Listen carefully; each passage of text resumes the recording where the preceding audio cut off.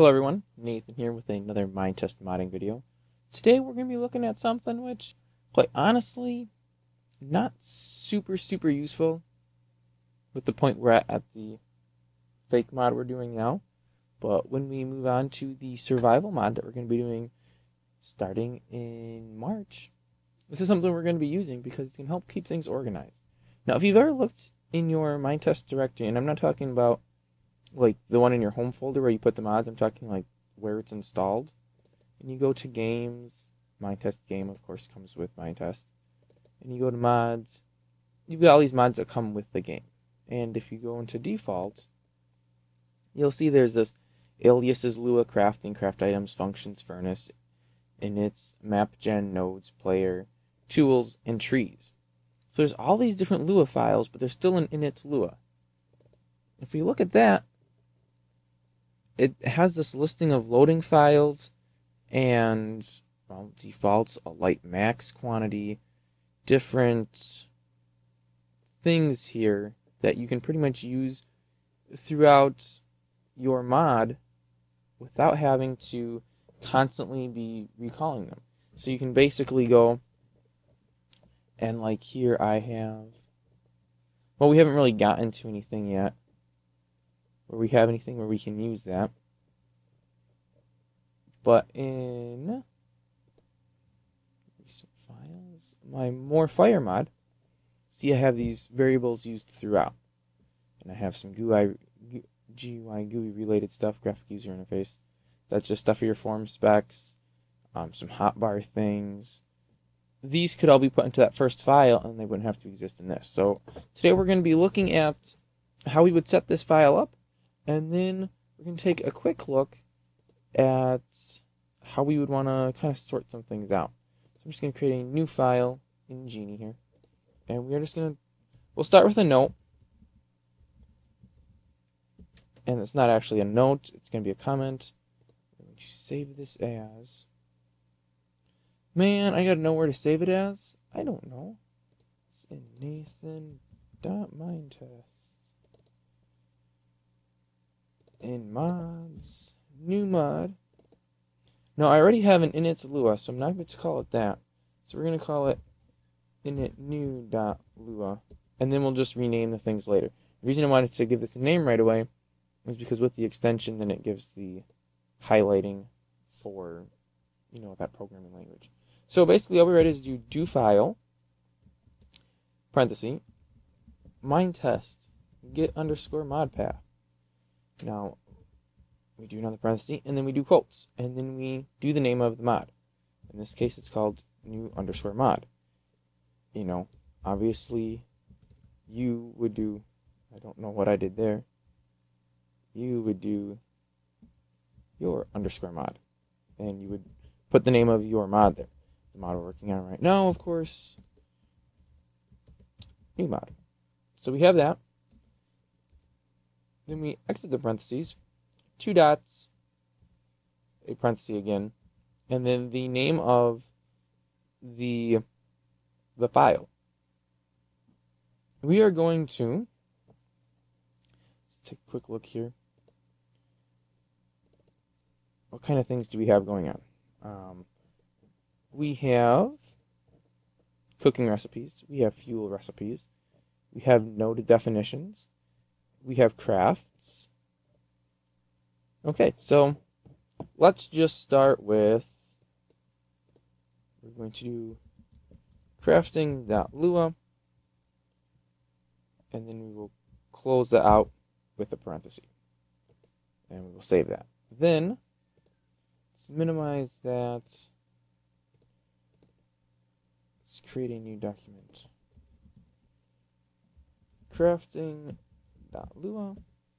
Just open that with our normal text editor. Don't use anything special. And we're just going to go snap these to the sides. We have, let's see, a craft here. Control X to cut, Control V to paste. So we're not using the same information more than once. This way we pretty much, we know if it's not on this side, it doesn't exist anymore. or not that it doesn't exist, that we've already copied it over. So we don't have anything where we're double checking. It's like, oh wait, did I already do this one or not? And it looks like we have all of our crafting. So we're going to save that and close that. And we're going to create a new document. Cooking. Open that one up. Just grab that out. Obviously, if you're not using a Linux-based OS, you may not be able to do that. So honestly, I'm pretty sure Windows lets you do the same thing. So far, we have one cooking recipe. Does it really pay to do this? Oh, wait. We have two. Whoa. We have two cooking recipes. It's the field recipes we only have one of. Does it really pay to do this? Honestly, for two, no, probably not. But, you know, as you build and make more and more things into your mod, it becomes more and more useful to have everything sorted easily. And then we need, I think we're just going to call this one nodes, because it's going to be the nodes, which should be pretty much everything that's left. Clean up these empty spaces here. Eliminate those lines. Register node, register node, register node. So we'll copy all of that, paste it all into there, save that, close that. Save changes, close without saving. We're just going to end up deleting it anyways. Delete that. Yes, we want to delete it. And then we're going to minimize this window. And now you might be wondering, why in the world would you want to do something like this? Well, it's outlined in best practices, and I forget exactly what they are. But you want to stick to your documents being less than some length of lines, and you want them to be less than 90 characters wide. It's just all about readability and ease of access and knowing what's going on. So what is this doing anyways? I never really explained that. Do file Minetest get mod path? No idea what that's doing. This is the name of the mod, and then it looks in that folder for this file. So we have a cooking, we have a crafting, we have fuels, and we have nodes. So everything is there. We will save that. We will close this. This file doesn't exist. Close Genie. We will rename this guy to init.lua. And then when we pull up Minetest, we should have our new mod one here, which should have new mod, which does require more fire, flint, and farming. Those should all still be here. Flint. Wait, farming. Oh, farming's part of default, yeah. So we can play. If everything goes well, everything should still work here. How are we going to check if it's all working? Let's try one of our craft recipes. Oh, we don't have enough dirt, though. Let's dig some dirt. We need 4 dirt. Oh, that's interesting. We're getting 2 different styles of dirt. Yay. We need 4 dirt in order to make that tan block. So let's harvest some dirt. For some odd reason, I'm not getting any dirt, which is kind of weird. What is going on that I'm not getting dirt? Those are both different dirts. Okay. Am I getting more gold? Oh, we got some dirt. Am I getting more iron lumps? What am I collecting here? This should be dropping dirt.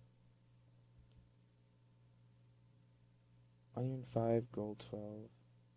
I'm just getting nothing? That sounds cool. Man, what is going on here? Why am I not collecting anything? I don't think that has anything to deal with what we just did, but now we have our 4 dirt. I hope these are the right kind of dirts. They're not? Really? Really? That's not the right dirt? Man. Okay, well here's what we're going to do. We're going to go look at the crafting file and say we need default dirt. So we'll do give me default dirt 5, and then we will pop 4 of them into the crafting table. Hey, what do you know? Our craft works. What was something else we had in here? We also had... Hey, oh, it's right here. We also had fuels. Dirt with grass would burn for 5. I feel like there should be a furnace sitting around here someplace that we made the other day. Didn't we have a furnace? I remember having one. Because we burnt dirt in it. I don't remember where that was now. Everything looks so bleak in this world. All dead. And... Well, I'm going to assume that's still working. So now, instead of having one file, which of course we deleted, because we're smart like that, and I think we actually deleted it, yeah, so it's not even in my trash. But instead of having one file, that was, I've got it on my second computer here, let me just open it real quick. Instead of having one file that is 108 lines long, we now have several files, the longest of which, crafting might be longer, or nodes might be longer. So 39 lines, 48 lines for nodes. It's like, why is this helpful? Well, again, best practices, you want to keep them below a certain length.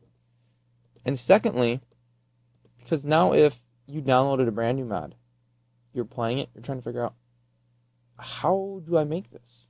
Instead of sloshing through the whole, everything's all combined together, all the crafting recipes, cooking recipes, the fuels, the nodes, everything, trying to find how to make that node, you can just go into the folder, assuming they did this, of course, and say crafting. Let me open crafting. And then you will see, okay, there's this dirt cube thing I can make.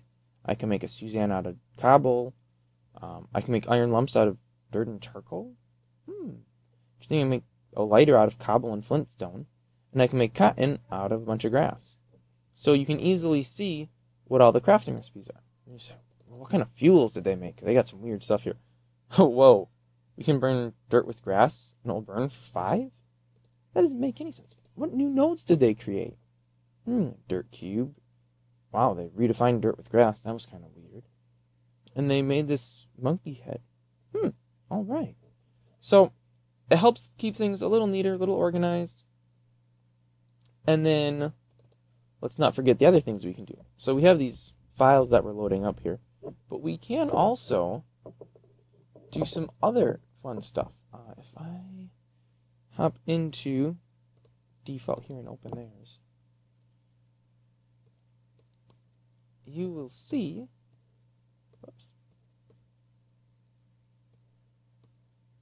you'll see that they have this default light max equals 14. Now, anytime you're doing something that, makes light, such as, let me pull up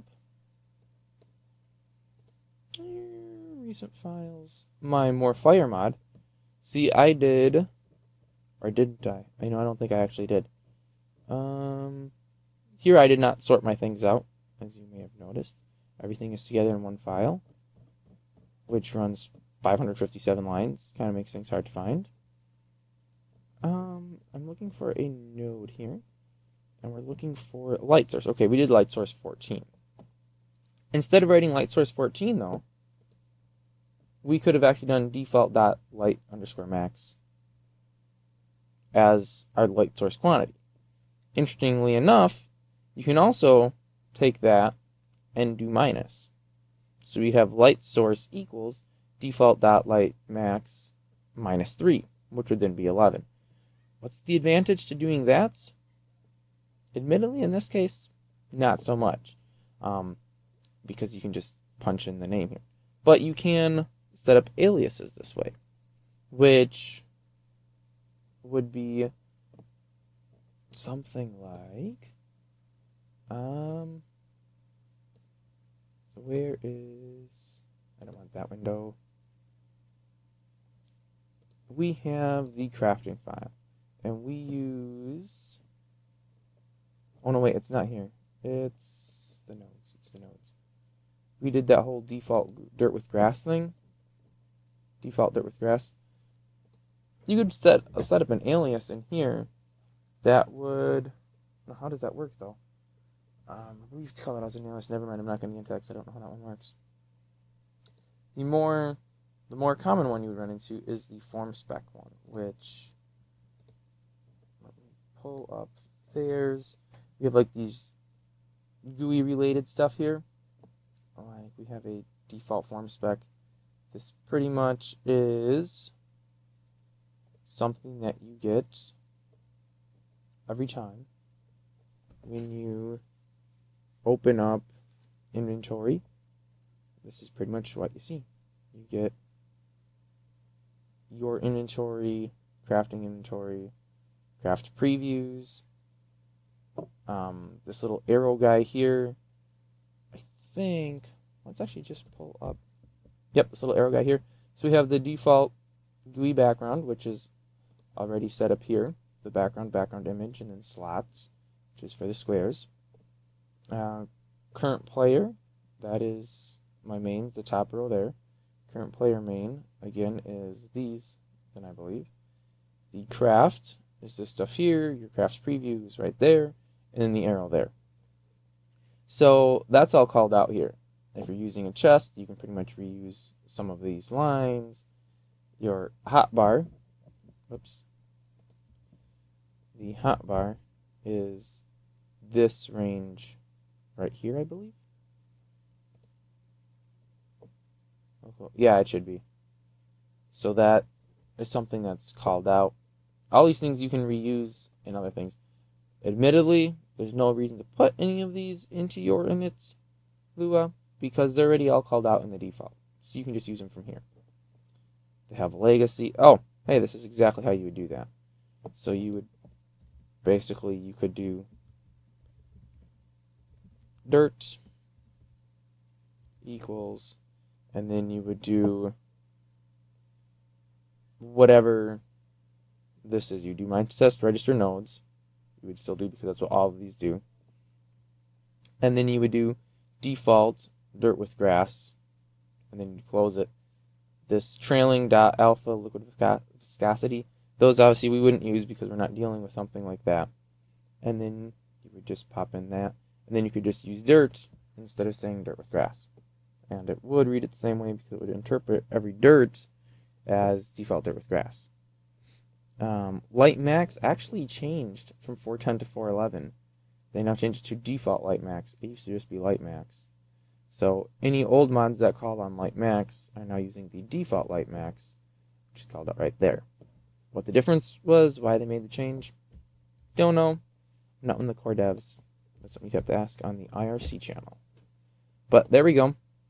How to split up a mod into various pieces to make things a little cleaner, a little easier to manage, and also this way, if you mess up something, you can a little more easily pinpoint where your mistake is because you're not dealing with, 500 lines in here. If you get an error, it'll tell you which Lua file it's in, and then it's like, oh, there's 11 lines here. Where did I make my boo-boo? And you fix it, and everything's good. So I know this one wasn't maybe quite so pertinent to modding, but still it's a useful thing to know. So yeah, thanks for watching, and I'll be back again in a week with another Minetest modding video.